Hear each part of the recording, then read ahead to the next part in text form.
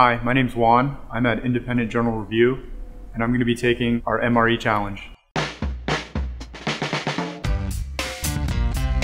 MREs are meals ready to eat, prepared for our service members who are out in the field. I'm going to be eating nothing but MREs 2 times a day for 21 days. Here's what typically comes in an MRE.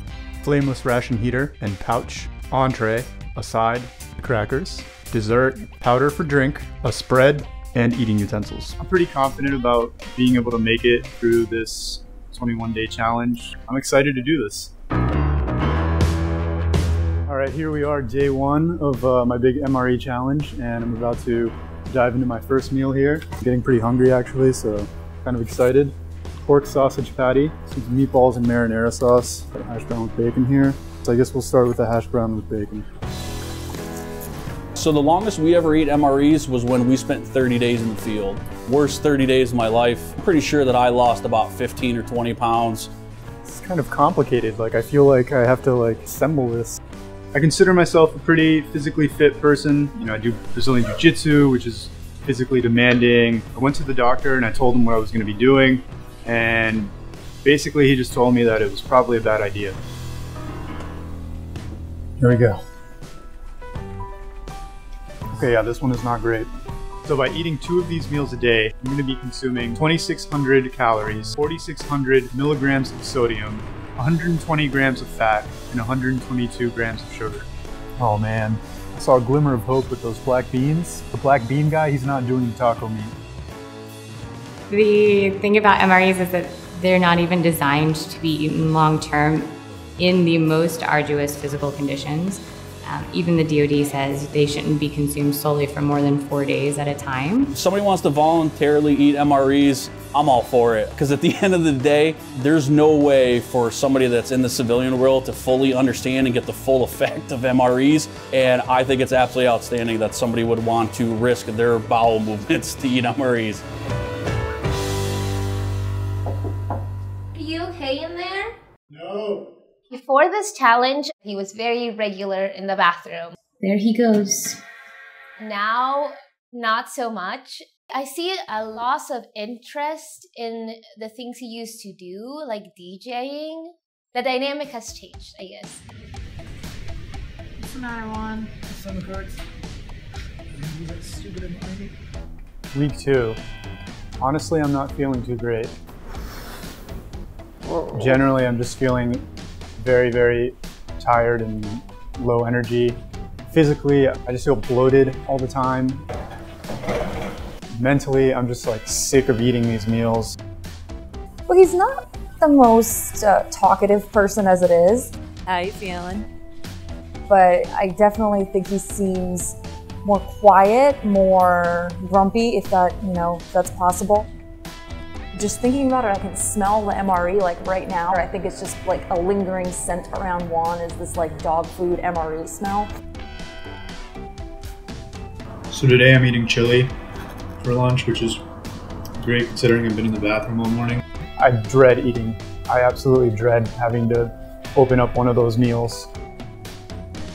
You go in and you have to lock. I was training for this jiu-jitsu tournament, putting in a lot of hours, a lot of cardio. BJJ is a pretty physically demanding sport, and now it's just I feel like all that energy, all that cardio that I built up is just completely gone. I can't believe I was excited about doing this challenge. I'm kind of just really over it right now.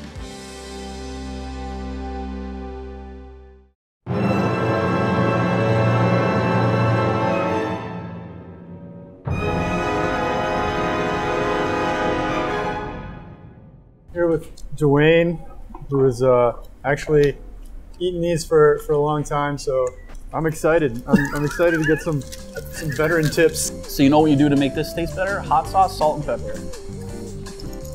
What do you think? That's actually not bad. Hot sauce, salt, and pepper? It's not. It's much better than when I had them last time. I can feel my body getting warm already. They have a lot of pasta-based dishes, you know? Yeah, pasta was a big thing, and so was the chicken. But the issue is that they're limited on the meals that they can put in these, right? Because you only have X amount of time to eat. And the heating pads only stay hot for so long.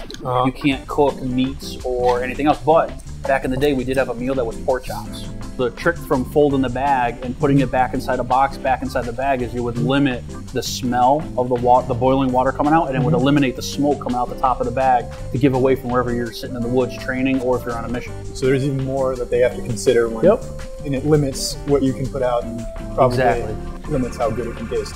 All right, appreciate it. No problem. So here we are, week 3. I'm finally seeing a light at the end of this tunnel, this MRE tunnel.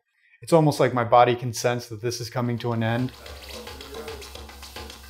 When I started this challenge, I wanted to get an insight into a small part of what our troops have to endure. Ultimately, what I'm going through isn't even like 1/1,000,000th of what, you know, a soldier will go through, what our troops are going through. But it really did have a real impact on my day-to-day life. It was a lot tougher than I thought it would be.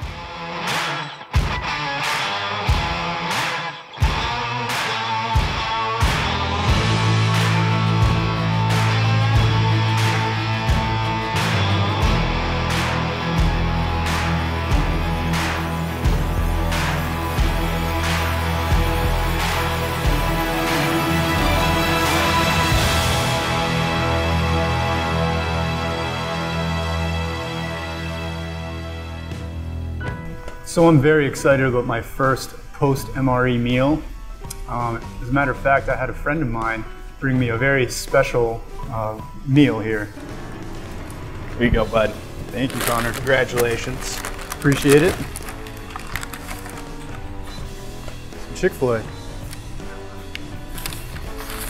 You have no idea how long I've been looking forward to this, so this is perfect.